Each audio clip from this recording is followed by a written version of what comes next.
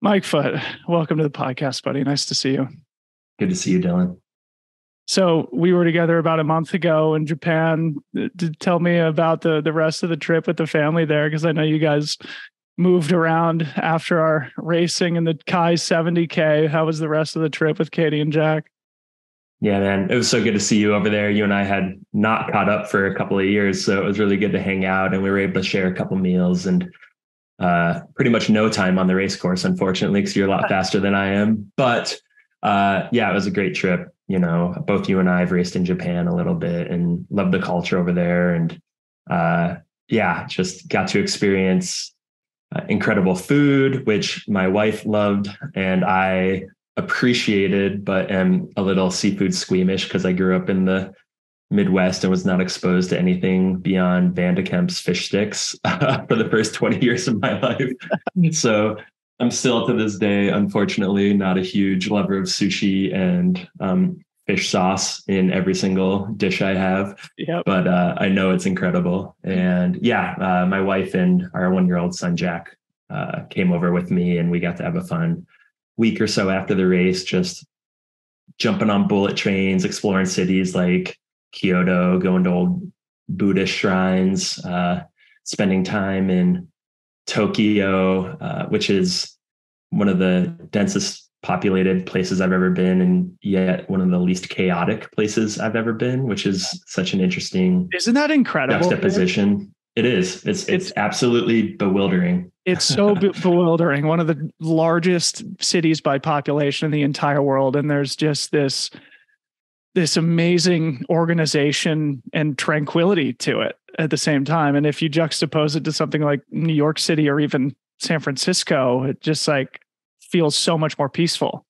Oh yeah, I feel it there. And it's so noticeable and I appreciate it. It's really cool to be in a place like that. You know what's bizarre too, that I've noticed and that I've said to a couple of people, you know, if you go to New York City, everybody jaywalks, right? If there's no cars coming, even if the pedestrian walk sign is not illuminated, people still just cross the street, right? In Tokyo, if there's no cars within visibility, if that walk sign is not illuminated, nobody walks. And there's this sort of a culture of sort of respect, if not obedience, that they have there, that certainly is not present in places like New York and San Francisco. But oh, absolutely. Like I love the chaos at times of US culture. And I also love the orderliness of there's few things more cathartic than getting on a very busy escalator where 100% of the people who are standing stand on the right and 100% of the people that are walking walk on the left. Yeah.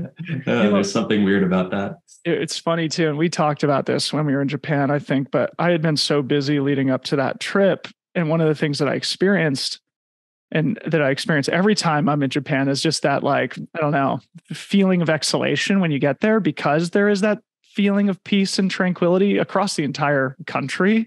And I had been so busy and stressed leading up to the trip that for 3 or 4 days, I just slept. I think the vibes of that amazing country really seeped into my soul at a time when I needed it. And I ended up coming home feeling rested, even though I had to slog my way through a 70K race.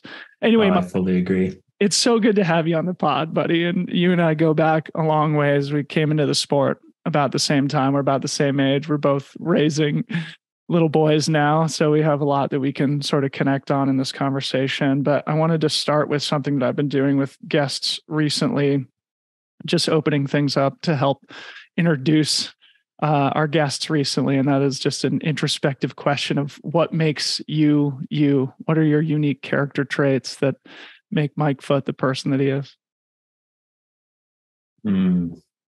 I love that question. First of all, my knee-jerk reaction is that there's absolutely nothing that makes me unique, but there are many things that definitely make me, for better and for worse. Yeah, I am arguably the most indecisive person you'll ever meet in your life. And yet at the same time, I am fully committed once I get over the precipice of making a decision. So I spend a lot of time in that indecision, yet am 400% determined to see something through once I get to that point. I am, a very questioning, curious person. I don't have a lot of certainty in my life. Like I kind of joke that like the only true things I can say, the truest 3 words I can say are I don't know. Like I don't feel comfortable like acting like I know something. And I think that's a good thing. Like it's such a good thing. It's such a good thing, especially in today's day and age where it's all about having a take and, differentiating yourself or segmenting ourselves into these different groups that are often ideologically driven. Admitting when we don't know, or that admitting when things are complicated, is actually a superpower, isn't it? Oh man, it's something I strive towards. I just feel like you can always ask better questions, and that will get you closer to whatever truth is. But I don't know if there's ever like, I always try to stay on that side of the equation versus the answer side of the equation. And I think it leaves me open to different ideas and experiences. And I mean, obviously I have opinions. Like I find myself like wanting to become attached to things and then realize that that's not healthy. And so, yeah, living on that kind of questioning side of things has really been a good process for me. What about the indecisiveness? How does that show up in your life? Oh man. I mean, if I'm being honest, it's probably like based in some sort of anxiety and wanting to like, once you decide on something, you have to be committed to that thing. And like I said, once I commit to something, I'm all in. So it's like high consequence. I respond well to ultimatums. You can ask my wife, Katie, that, after like 7 years of dating, she was like, buddy, it's now or never. And I'm like, okay. I remember. Here we go. And I'm so glad that I did. Today is our 4th year anniversary, actually, which is kind of funny. No way. Happy anniversary, buddy. Amazing. Yeah, well, tell her thank you for allowing you to do a podcast with me on your anniversary. Yeah, she's at work, so it's good timing.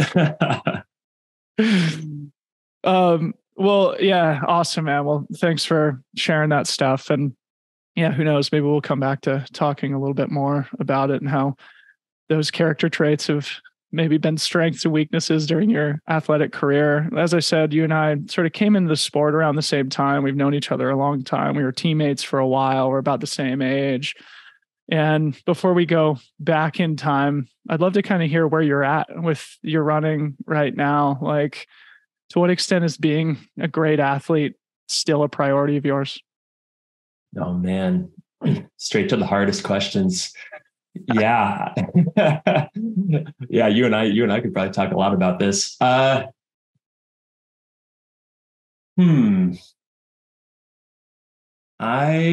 feel like being a great athlete, that definition has probably changed for me. I think it has to at times. And I think that's healthy. Like 5 years ago, 10 years ago, being a great athlete meant standing on the podiums of the biggest races in the world. And that was, my sole focus and my sole reason for getting out the door. And, for a lot of years, I was doing that once or twice a year, and it was great. And, I'm 39 now. I have been ultra running. This is crazy to think about, Dylan, but this is my 15th season of signing up for running at least one ultra in the year, which is just bonkers to think about, and really dates me. And, if I'm being honest, like the results haven't come as easily in the last handful of years, but and that's for a variety of reasons. I've been open about mental health struggles. I mean, I've just had a variety of injuries that people deal with, when they've been in the game for so long. I've had professional successes outside of running that have taken a lot of my life capacity away from my training. I have a growing events business. I'm really involved with a lot of volunteer work where I live here in Missoula, Montana. As we mentioned earlier, I now have a 1.5-year-old son who I may or may not have a cold from right now, which happens about once a month. Things that used to happen like once every 2 years are like very common now. So it's just different. And maybe it's me justifying things or trying to reframe narratives in order to like feel relevant still. But Sure. I don't know. I don't know about you, but for me, it's like I'm as invested in the sport as I've ever been. And I have great opportunities to tell really interesting stories. I get to go do really fun adventures in the mountains, which has always kind of been something that's important to me is, and even more so in recent years, is like doing fun adventures in the mountains that aren't pace-based or results-based, and yet to me are still really interesting and engaging. I can still show up to races, have a great time, push myself as hard as I can. And if I don't end up on the podium, that is what it is. Yeah. I have the opportunity to be like a mentor to up and coming trail runners in the sport, which is really fun for me and something I take a lot of joy in, whether it's folks like Adam Peterman here in Missoula or other folks who have joined the North Face team. So yeah, I'm in a weird way, I feel like I'm as ingrained and enmeshed and engaged in like the community / sport as I've ever been, but it's been in like a much more multifaceted way in recent years. And again, like maybe I'm doing all this in order to like feel some like ground under my feet. It's like the results aren't there, but it feels good. It feels right. And so, yeah, I mean, it's, do I wake up every day wanting to like be better and be fast and all those things? Yes. Is it a much more like rocky or like up and down roller coaster than it used to be? Yes. It's amazing how quickly 15 years goes, isn't it? I remember thinking like, I could just do this for 5 years. And then 5 years came and went. I'm like, well, 8, well, now 10, now 12. And you just keep moving the goalposts, like, a couple more years out from wherever you are.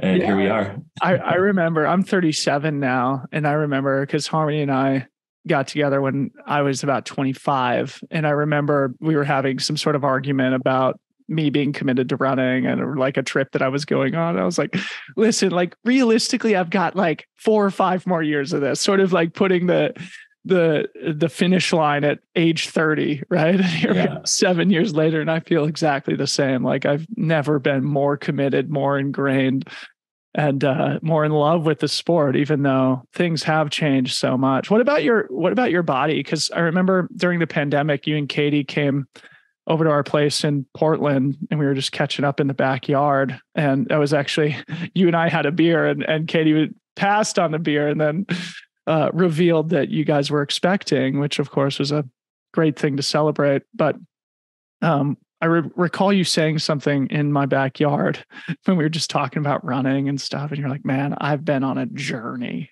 recently. And I know you're still kind of battling the body a little bit. So maybe talk about that and maybe how the physicality of things has been changing now in our late 30s, because I'm sure we're both feeling that too. Oh, the journey is real. Yeah, the timing. You were some of the first people we told we were pregnant just due to the timing of that trip. And yeah, that was great. That was a really fun night we spent. That was the first time I met Ryan Thrower, who now is a good friend, and just love that guy. Yeah. I digress. Yeah, I think the biggest thing is just in the last few years, 4 years now, I've been dealing just with chronic knee pain, and that manifested with initially patellar tendonitis and then evolved into just general patellofemoral pain, which, upon getting an MRI showed, just cartilage wear, some beginnings of arthritis, nothing severe yet, maybe something that was in line with the pain I was feeling. And that journey's been definitely really, really hard because it put me in a spot where I felt like I essentially, since in the last 4 years, I'm just constantly managing and trying to overcome and trying to just build back as much capacity as I can to work with what I got. And, I have good seasons and bad seasons over that time, but the general progression has been good. I'll say one thing about getting an MRI is I'm not sure I recommend it. I don't think it gave me information that changed what I should have done to address it. And if anything, it just made me think I had a quote unquote bad knee. And I think that pain is a really interesting thing, and pain is associated with stories you tell yourself. And I was told a story that like I had a bad knee, and I just remember that that's when the pain got even worse. And I swear that it was a psychological component to it. And, today, like I can train pretty hard. I definitely can't train like I could have 10 years ago, probably for a variety of reasons that I mentioned before, but also just due to like, if I do, my knee will get pretty flared up. But 2 years ago, I essentially didn't even have a season in 2021 because I was really working through it. And that's, when we saw you, and, this year I'm feeling pretty healthy. I've done an ultra. I hope to do a couple more this season, though I haven't decided on what yet because of what I mentioned earlier in this podcast. I have a short list of races I'm interested in, but also mountain adventures and just trying to time it all out with events I'm organizing. And you know how it goes, like schedule gets full. And but anyways, I have like 10 friends who are physical therapists. I've seen physical therapists on and off over the years. Doing all the strength training, all the work, and it's worked over time. And I'm in a spot now where I can make big plans and probably execute on them. I just have to be really, really, really smart to get to the start line and not overdo it and rest and recover. And I'm not always perfect about it, but I found a path forward that like, oh yeah, I can still like physically participate in this sport in a way that I love. And that's like really exciting to me. Yeah. Yeah. It's so funny to kind of look back at the training I was doing in my late 20s, early 30s and stuff, and just being like, wow, I was so committed. I put in such solid work. And now you do have to be so surgical and so mindful of your body and of your time outside of running too. But it does, I think, maybe give you a deeper appreciation for the hours that we get out on the trails, and especially those fleeting moments where it seems to click and you get a glimmer of your younger self. But absolutely. I'm fascinated too about that like psychosomatic pain element too, because I deal with a back issue that I'm convinced is like a stress related thing. In fact, I read a book about how there's a theory that much of back pain is mostly like associated with psychological stress.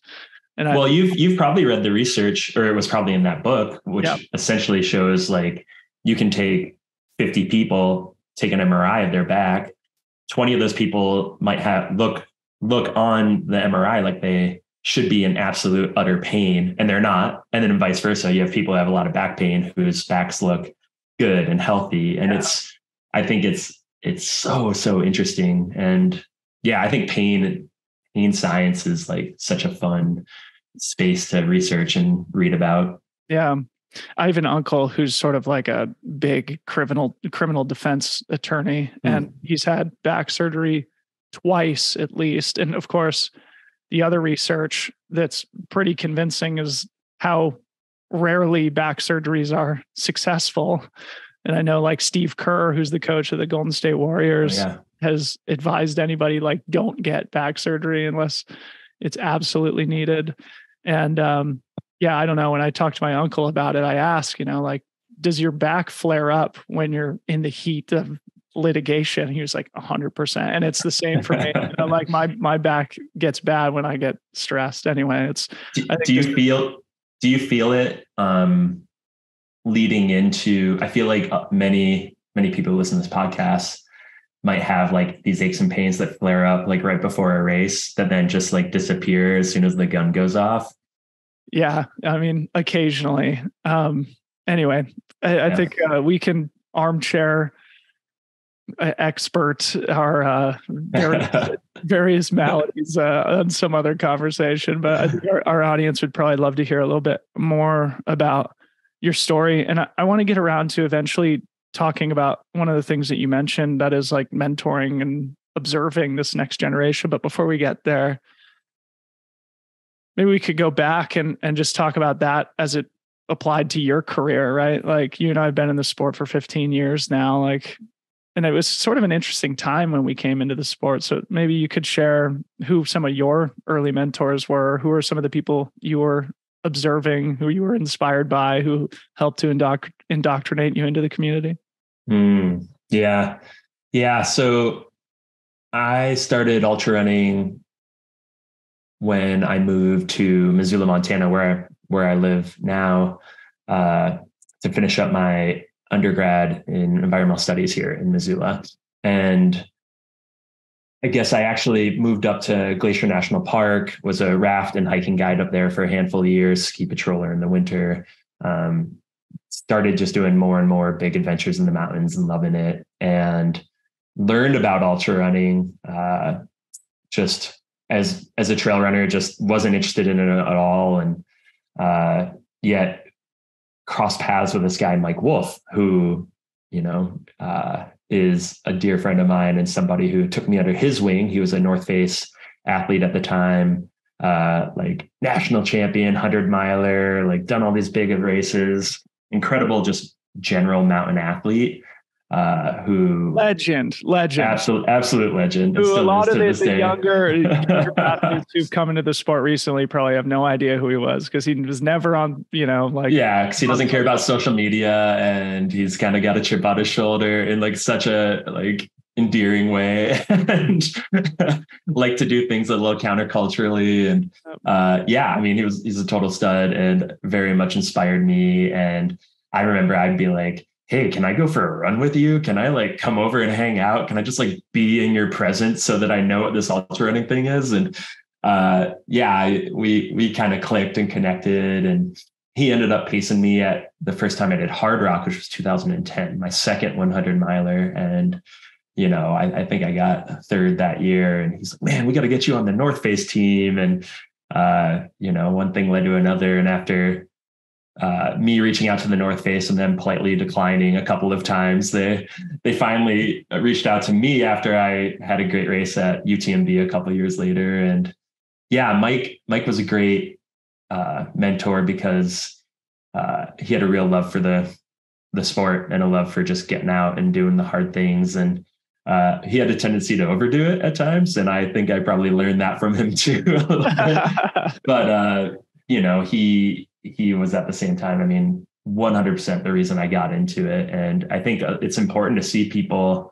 There's something that's really empowering about seeing somebody do it. And then you're like, well, if they can do it, maybe I can do it. And you kind of learn a little bit about their tactics or how, like, their process, and you try and mimic it. And then you learn a little bit about what works for you and what doesn't. But yeah, I'm not sure I would have gotten into the sport if it weren't for him. Yeah, it's so funny. And I didn't put this together until now, but he was also instrumental in getting me connected with the North Face and on the North Face team too. So I didn't know that. It's a pretty powerful thing too, right? Like, because that was probably a life-changing thing for both of us, or at least helped us to take the next step in our careers. And oftentimes it does take somebody vouching for you, endorsing your personal character and your capabilities on the race course, in order for a brand to recognize you or to put that faith and trust in you. And so big gratitude to Mike Wolf for helping us both out in our careers. And your point about him being sort of like, contrarian or counterculture type person, I recall at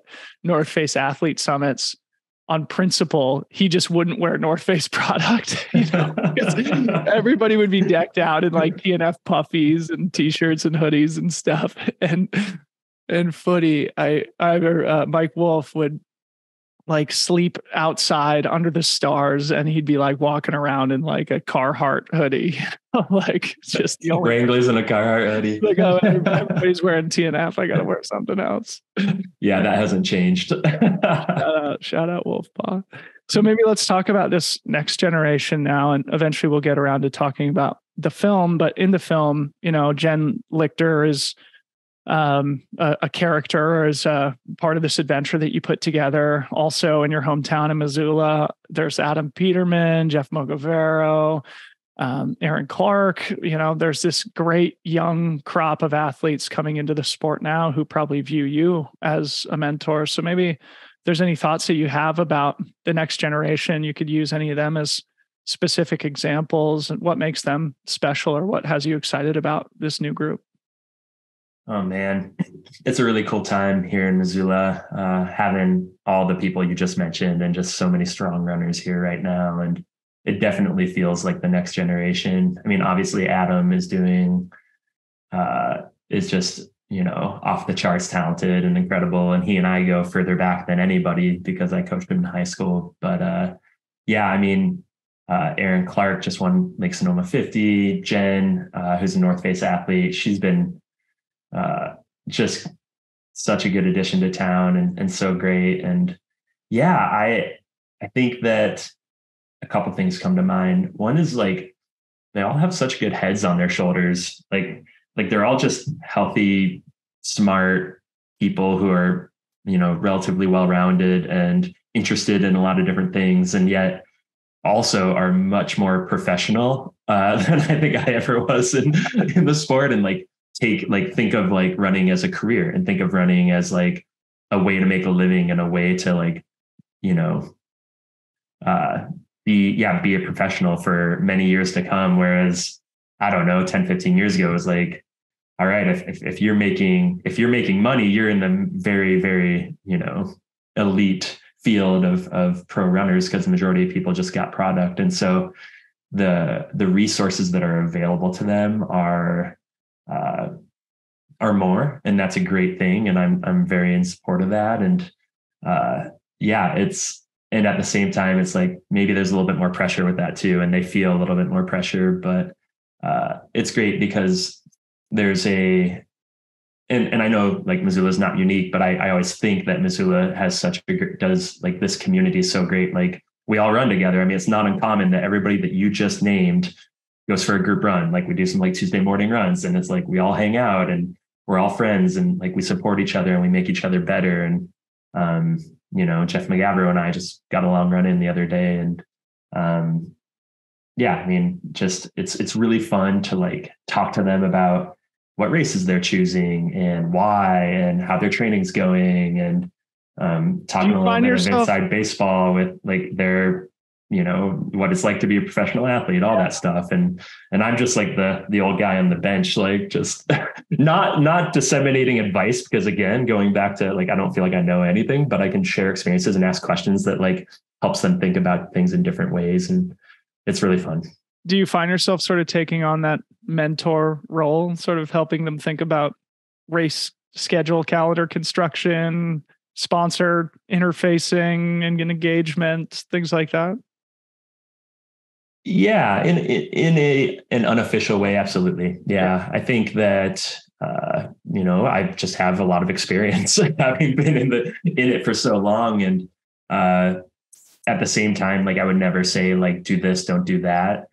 But I do, like, again, I love having those conversations with them and hearing what they're working through and how they're managing things. I mean, whether it's injuries they're going through or whatever. And absolutely, I like want to be an open door to them. And we do have those conversations a lot. It really is fun, isn't it? I mean, I find so much joy in that, and I've now, by virtue of having the podcast and things like that, just a lot of people reach out and ask about, a lot of the young pros, reach out and ask advice on a lot of stuff. And man, it brings me a ton of joy, in the same way we were just talking about with Mike Wolf, sort of giving us a platform from which to grow a career. It feels good to sort of, pass that knowledge down to the next generation too. And observe just how great they are, how professional they are, how, mature and just like healthy they are, and actually,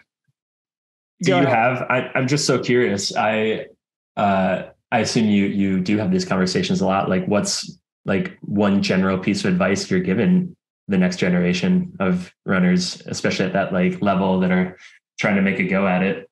I mean, when it comes to the sponsor conversation, I think oftentimes it's lost on younger people in general. And it's certainly something that it took me a while to appreciate, that when you're talking to a brand, for example, you always have to be able to show how, or at least be able to explain how your presence is going to be valuable or net beneficial to the brand, right? Like they're not in the business of philanthropy, at least as it relates to their athlete teams. And so finding ways that you can be unique, be differentiated, be successful on the race course, but also, like, we were talking about with Mike Wolf, develop great relationships, make sure that you have a positive reputation in the community, that people want to go for a run with you, but that you're also doing something that ties back to creating value for the company.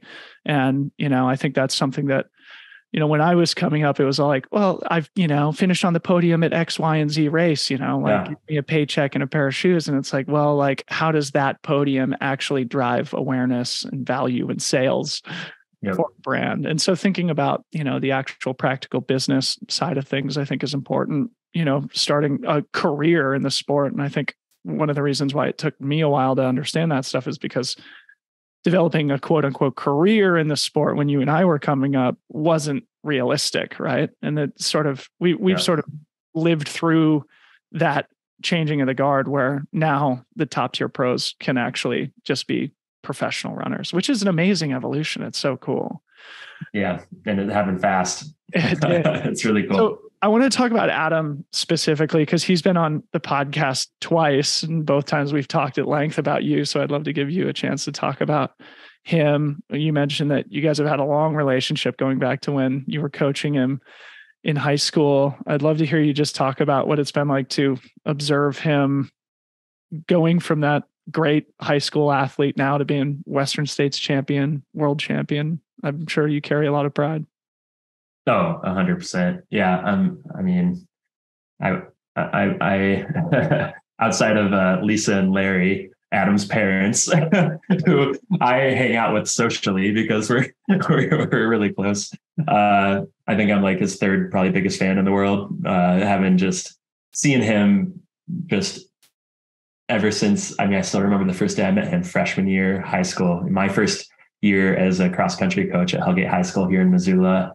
His first year on the team, and seeing him grow and become a leader and be very successful at that, cross country and track level and in high school, and then going on to racing in Colorado for the Buffs and Boulder, and finding, like, having a lot of highs and lows, a lot of challenge, a lot of injury, a lot of like not being anywhere near his potential.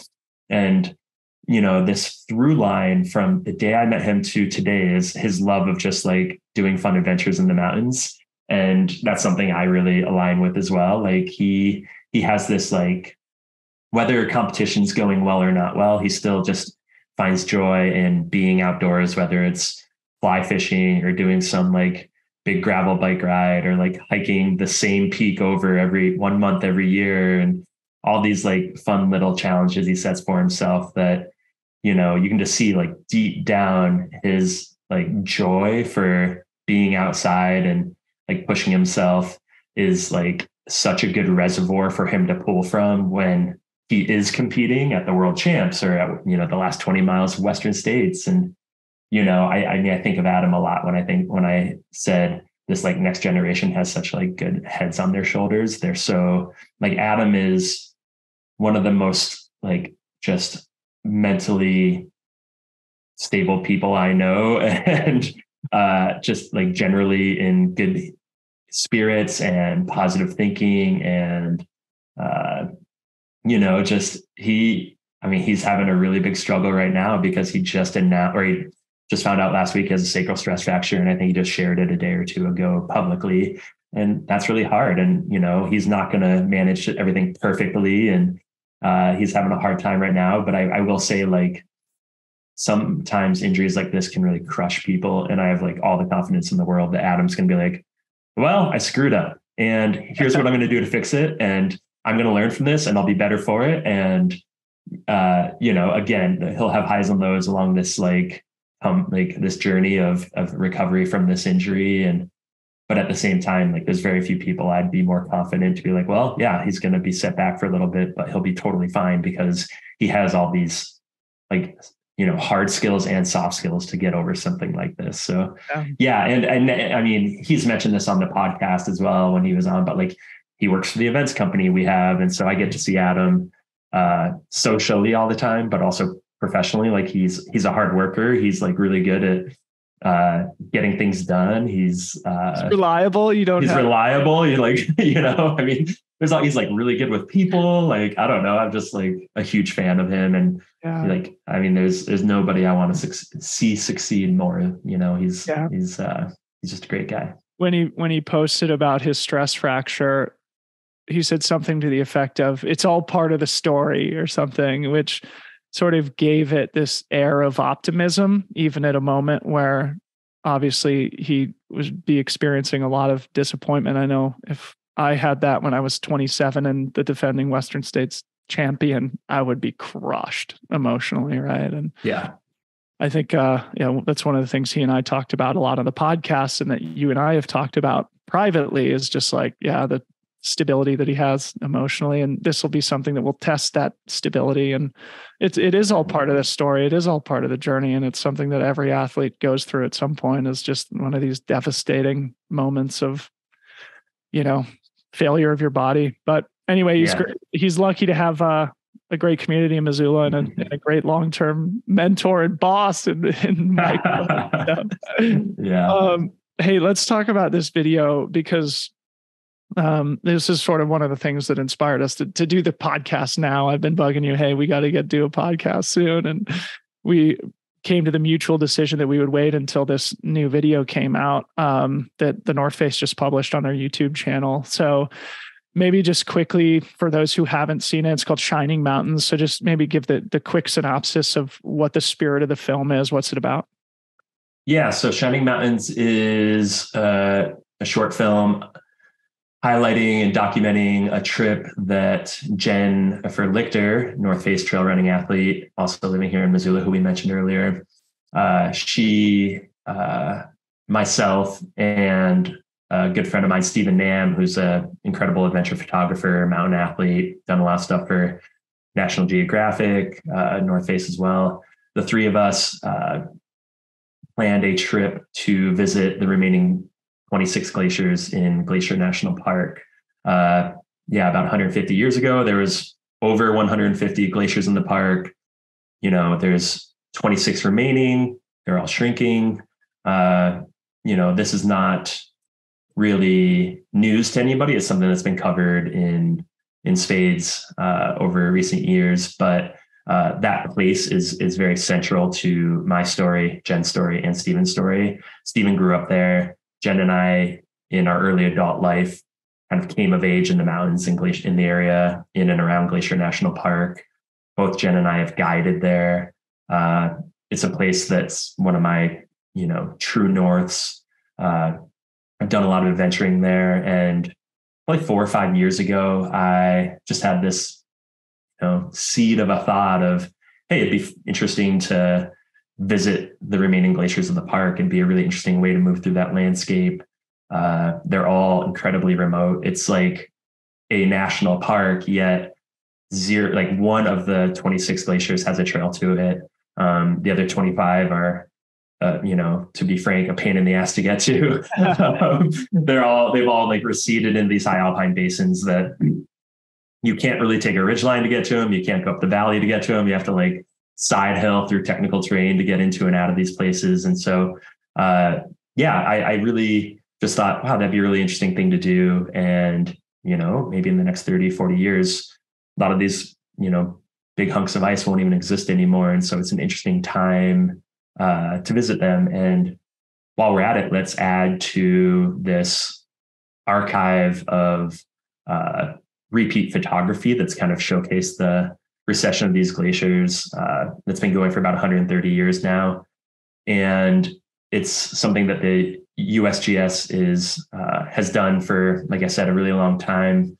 And they've kind of moved to more aerial imagery to showcase these things. And yet at the same time, we thought it'd be really cool to repeat a lot of photos that are done on the ground. And like I mentioned earlier, it's really hard to get to these places. And so we were repeating photos that haven't been done in decades. And so it was really interesting to like get to these places, bring this human perspective to it, and document the glaciers along the way. And it was like a 2-week trip, lots of shenanigans, adversity, adventure along the way. And we made a short film about it. And,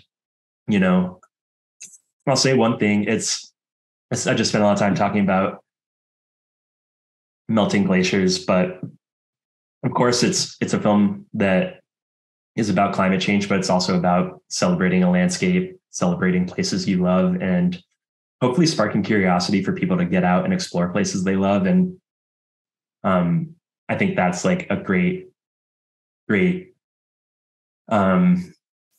first step to maybe wanting to protect and care for a place. So that's also like a central theme within the film. And I don't think it's a climate despair film at all. I think there's a lot of joy, celebration, and humor in the film. So if people are like, you know what, I don't want to downer 16 minutes of my life today, I promise you, there's laughter in it. There's a lot of joy. There's a lot of like just breathtaking beauty and camaraderie and overcoming challenge and a lot of other narratives that I think are just as important. So yeah, I'm really happy with how the film came out.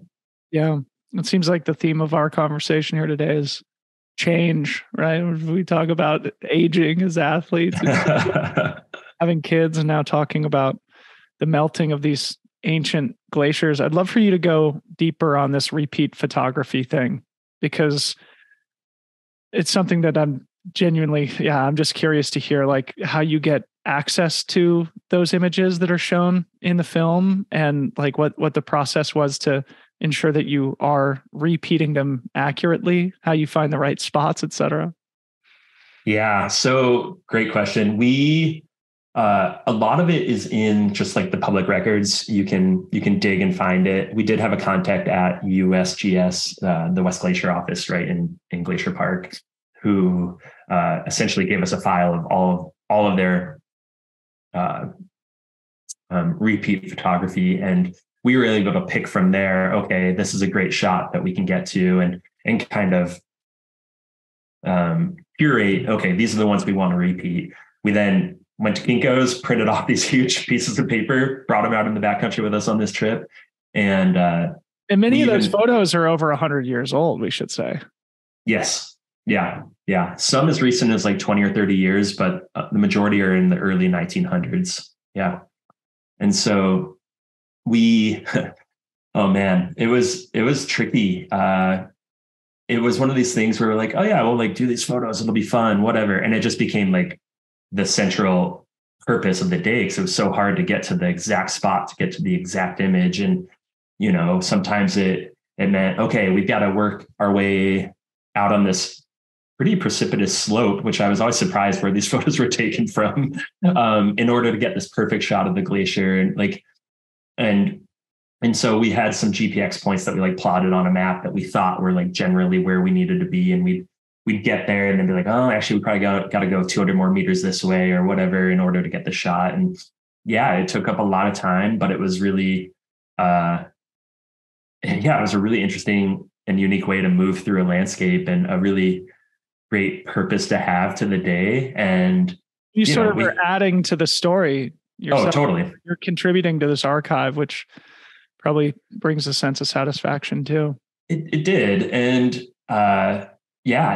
and obviously going out there, holding up these 100-year-old photos and then looking beyond them to what there is today, it's stark. I mean, it's not like super fun to see, but it's also, there's purpose behind it. It's important to tell those stories. And again, a lot of these photos hadn't been taken for so long, and it takes like a really unique skill set to kind of day after day move through like these big chunks of land, complex terrain. You need like the ability to do that, the ability to just have endurance to do it day after day. And so in a weird way, it's like utilizing this like ultra running skill set we have to contribute to these archives and also explore places we love. Like I've spent a ton of time in Glacier. I've done a lot of really cool things in that park, and the majority of the places we visited on this trip were new to me because of, there was no reason to go up to this like basin and bushwhack our way a full day up to take a photo of a glacier before. And then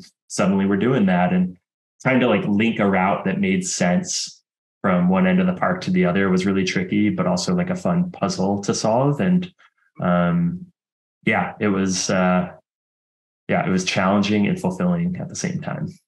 Very, very cool. Well, I'll make sure to link in the show notes to this film, and shout out to Ethan Newberry, who our listeners will be very familiar with. He's the one who, it seems like, put the film together with footage that you guys captured out there. So make sure you guys go check that out. And I think, to echo your sentiment, you sort of say in the film, I think sort of at the end, being conflicted as to whether this is a eulogy or a love song, like a eulogy for the death of these glaciers or a love song for the national park and the ability to be out there. And I think, well, you feel that tension. It's definitely not a downer. And I think this is a good place to sort of start talking about some of the advocacy work and conservation work that you do. Actually, you and I were texting the other day about trail culture, and you were mentioning that this was something that you maybe wanted to explore together on the podcast. And I just so happened to be sort of writing our definition down in an effort to sort of hold ourselves accountable to our values here at Freetrail. So maybe opening the door to that conversation, like what does trail culture mean to you at this point? Well, first of all, I thought the timing was amazing that you were in the midst of writing that article, which I had a chance to read. And, I think about trail culture all the time. I know that it's a huge part of the Freetrail message, and I appreciate it. And that's why I was like, oh man, I'd love to know more specifically what you think about when you think about trail culture. I'm hesitant to like have a perfect definition of it. I think that it's okay for culture to shift and change, and for us not to hold on to what trail running culture as a whole was 20 years ago and say that's what it has to be, because of course that's not the case. Like, the tent's getting bigger, more people are coming into it. That's a good thing. And at the same time, it's like, okay, but what are the things about trail culture that should be through lines from 20 years ago to 20 years in the future that we all can agree are like, need to be a part of this? And that's the reason, that's what makes this so special. That's why people are coming into this sport. That's why people are staying. That's why people are advocating for it. And, I think you had 4 tenets. I honestly can't remember them all. But for me, I remember being like, oh, I love that you put in stewardship. I love that you put in like caring for the places we love. And, I think you had inclusivity in there, which, I mean, I'll say, like, I think that's amazing. I think that we need to have open arms for everybody that wants to come into this sport.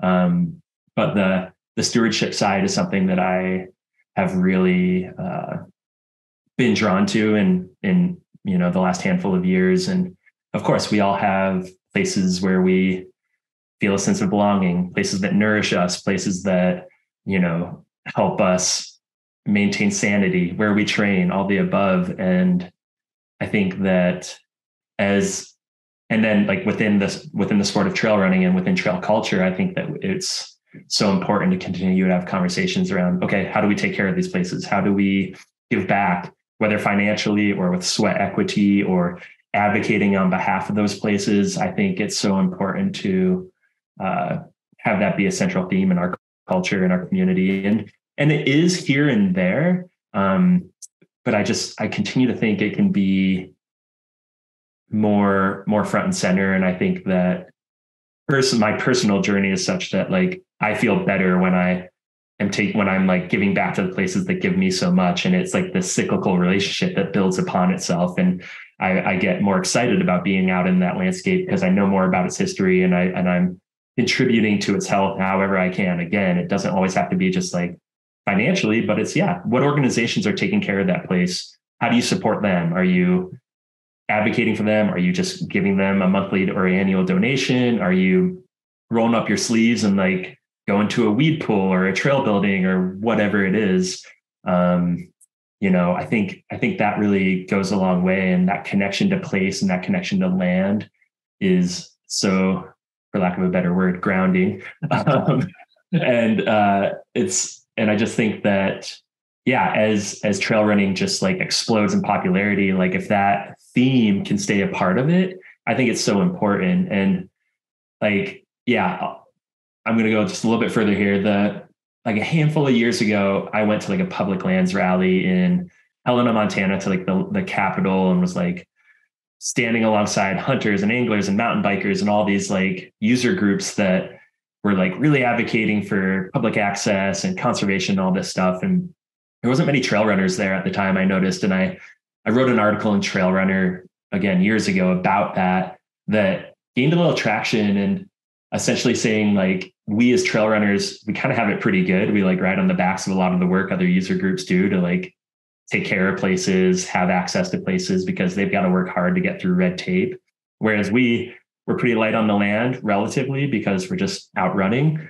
I know some people would argue that's not true, but it's it's different than some other user groups. And anyways, the point being, like, we actually have to hold ourselves accountable, because we don't have to like go through a bunch of different bits of red tape to like allow for mountain bikes per se to get into an area or whatever. And so because we have it so easy, we just have to hold ourselves accountable. We need to be talking about it within our community.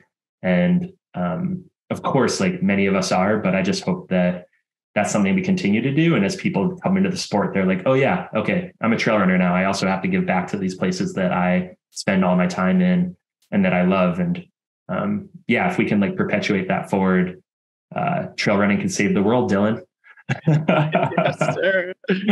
Yeah, I mean, very well said. And I can't pretend to get out and do like as much trail work as I probably should. And I think you're right in a general sense that trail runners do coast off the backs of a lot of these organizations that spend hours and hours of manpower out sweating, swinging axes and shovels out on the trails. And our partners on Gorge, Jeremy and Aaron Long from Daybreak Racing, they do tons of trail work, and they speak about how much joy and satisfaction it brings to them, right? And in the instances where I've done trail work, I feel that also, just like how satisfying it is to sort of like tend to those ribbons of dirt through the woods and sort of have like the same spirit we were talking about with Japan of just like tranquility and peace and satisfaction of just like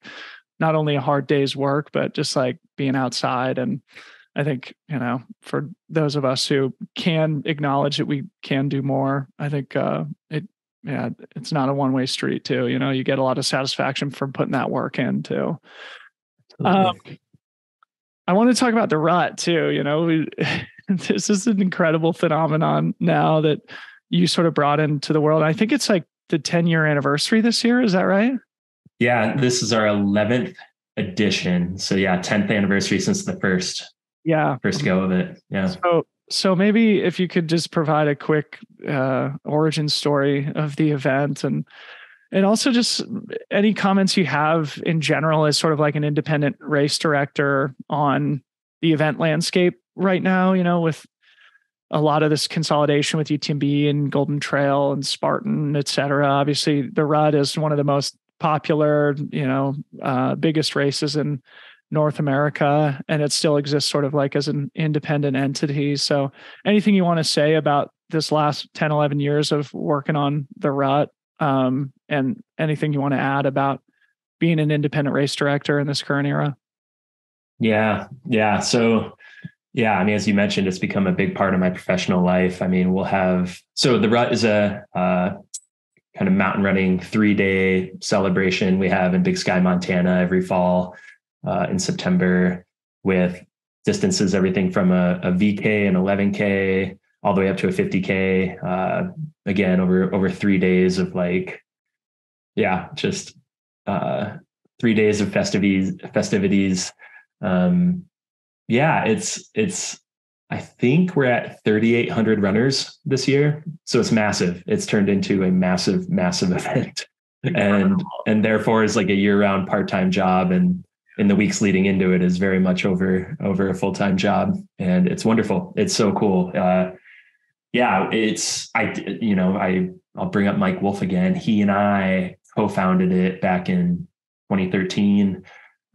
Both of us were racing professionally over in Western Europe a lot, going to big races there. And of course, like acknowledging like something that's everybody knows today, like, wow, they're well ahead of us over in Europe. Like they celebrate the sport at the next level, and they have courses that are just insane. It's like, how can we bring a little bit of that back home to Montana? And after like a year of just like chatting about it, we actually did have a good conversation with Big Sky Resort, and we're able to put together what felt like at the time a really unique mountain course that was incredibly challenging.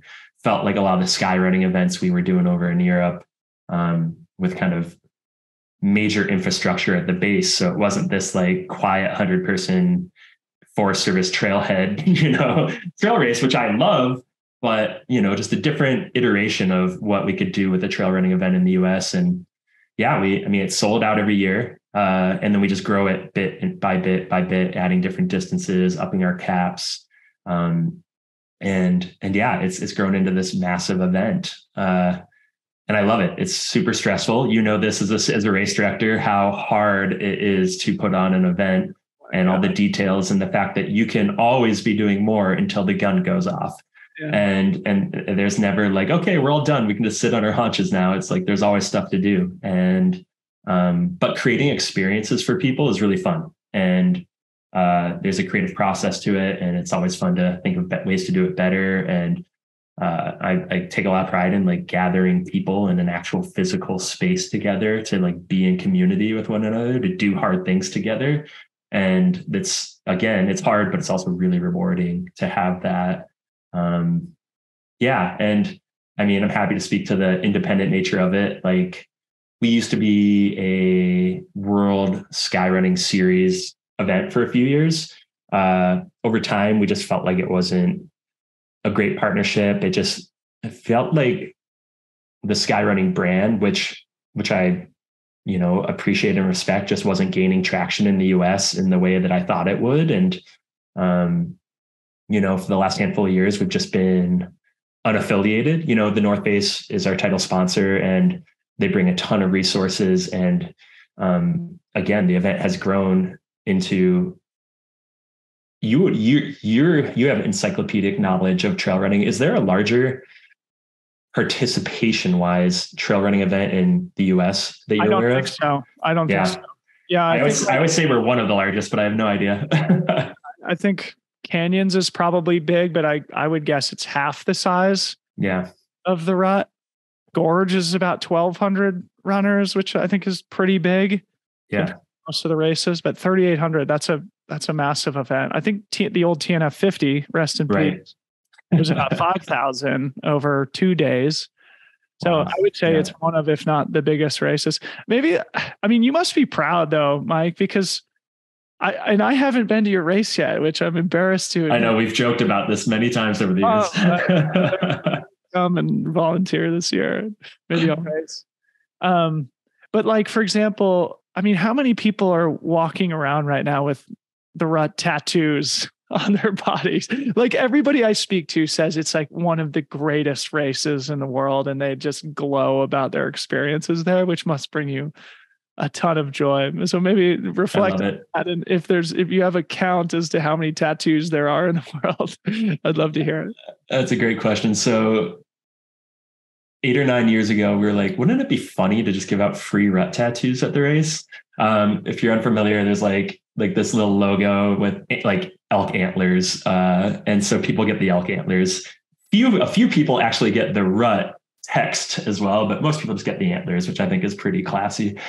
We thought that we'd get 1 or 2 people to sign up for a free Rut tattoo, and we give them free entry to the Rut the following year. That year, 30 or 40 people signed up for the Rut tattoo.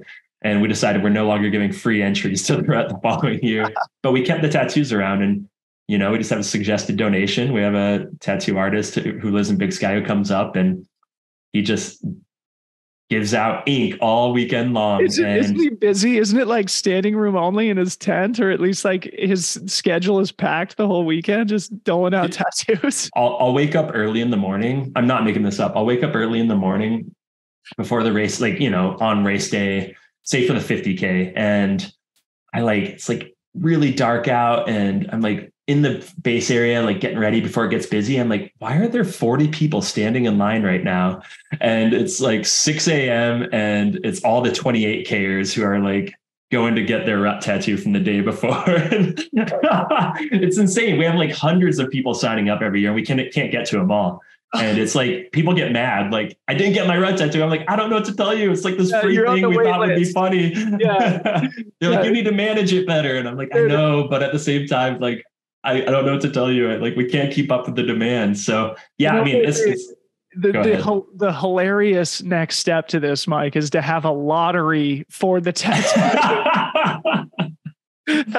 You have to collect your, we could have, oh my gosh. Yeah. There's like the Western states of, the golden ticket of getting the rut tattoo. Yeah, no, there's a scarcity to it for sure, but it's turned into a thing, and it's not uncommon for me to just be out on the trail and see somebody with a rut tattoo on their calf or shoulder or something. And it always brings me so much joy, and I stop and talk to them. And it's definitely turned into a thing well bigger than I am. And I kind of love that. Like, more people know about the rut than about me at this point, and I'm really happy about what it's become. And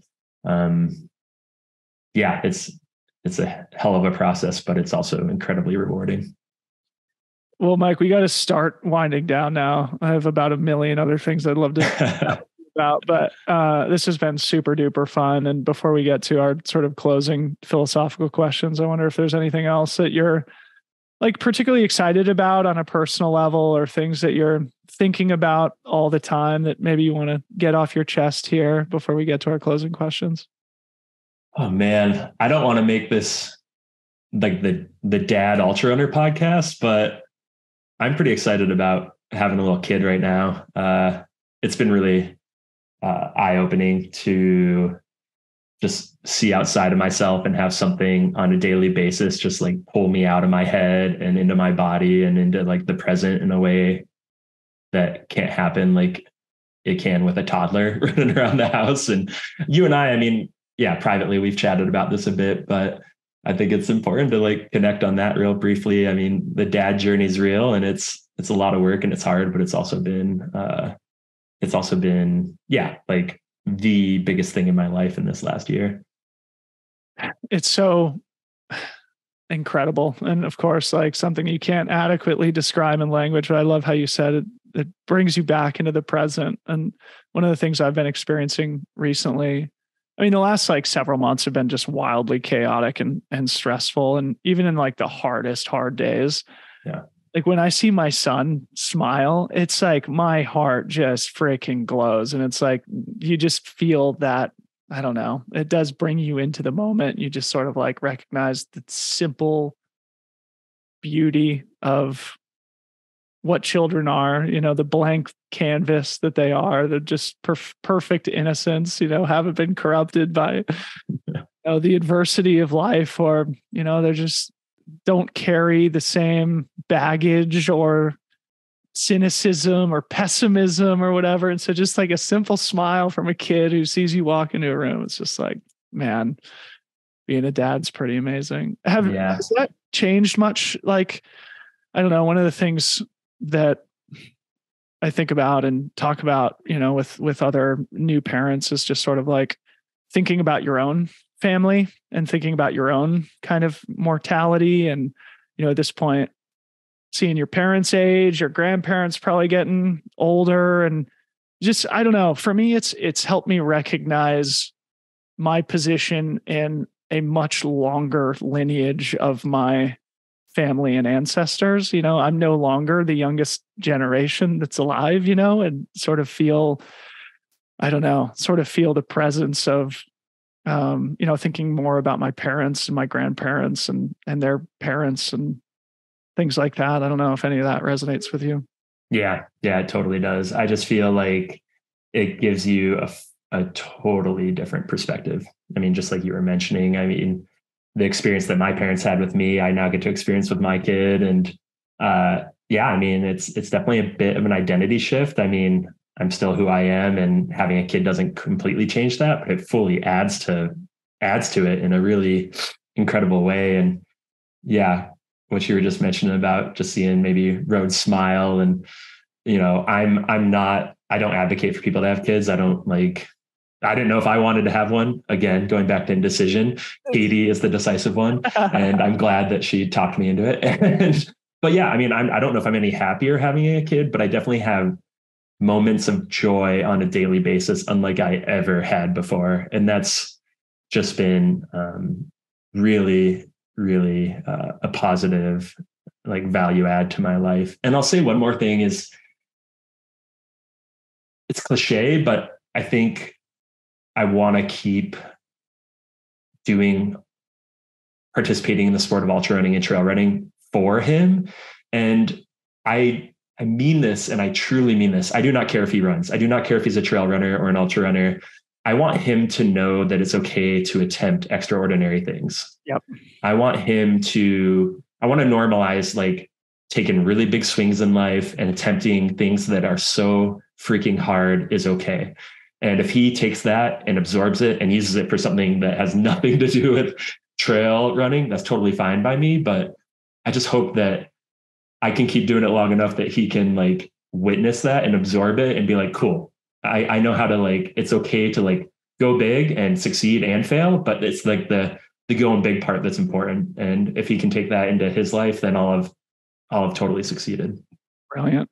So maybe before we get to these final questions, just to add my color here, one of the other core values of our definition of trail culture is effort, right? And I think this is something that I would love to pass down to my son as well. And just like the value of just like going for something, right? And just like putting it all on the line. And it's a shame that there's probably the vast majority of the world's population goes through their entire lives without like finding that boundary or finding a boundary, pushing themselves to the absolute limit, putting it all on the line, taking a big risk. And whether you succeed or fail, there's so much value in just doing that. And I think that's one of the reasons why people love devoting their lives to this incredible sport.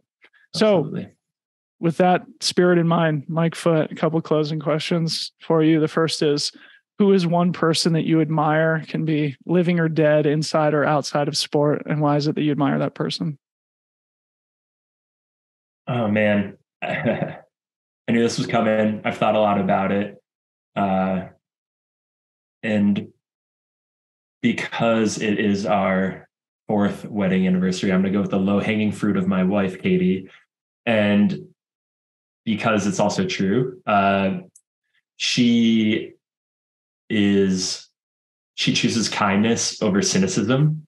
I've like taken a lot of pride in my life of being a cynic, and she has shown me that that's not a healthy thing all the time, and that kindness is such a better path forward. And she showcases that in so many ways. She is decisive when I'm indecisive, common theme in this conversation. She kind of like leans into discomfort in a way that I try to avoid things. She's just been such a leader in our relationship and in our, young family, that I am so amazed by her and admire her. And she is the person that came to mind. And part of me was like, well, that's too easy. But on a day she's like today, I should. She's a nurse. She's like, it's done a bunch of like crab fishing up in the Bering. Oh, salmon fishing. Yeah. She's like, she's a catch, dude. Yeah, totally. She's a nurse practitioner, but takes time off of her vacation time off of her job to do commercial salmon fishing in Alaska with her dad. And she's just amazing. And a person that I've learned more from than almost anybody. Yeah, she's amazing. Shout out, Katie. Final question for you, Mike. What is one truth that you've learned about yourself or about life in general through your experience as a trail runner? We've sort of touched on some of this, so if it feels redundant, we can. It might be redundant. Yeah. And I think that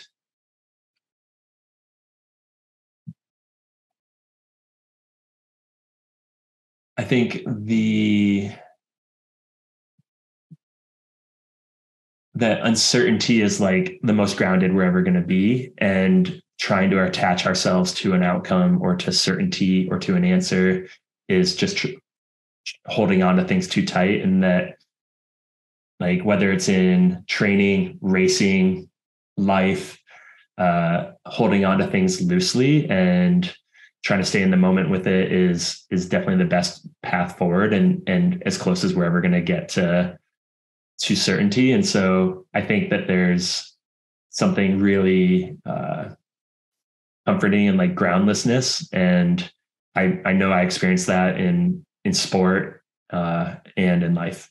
So true, right? Sport is an exhibition in uncertainty. And yeah, I think it's something that we can all get better at, is just, not being so attached to how things turn out in the end, and instead just be okay in the waves and in the process. So Mike Foote, thank you so much for coming on the podcast, buddy. It's great to connect with you. Congrats on the release of this new film, and have a great trip to Telluride. Thanks, Dylan. Talk soon, man.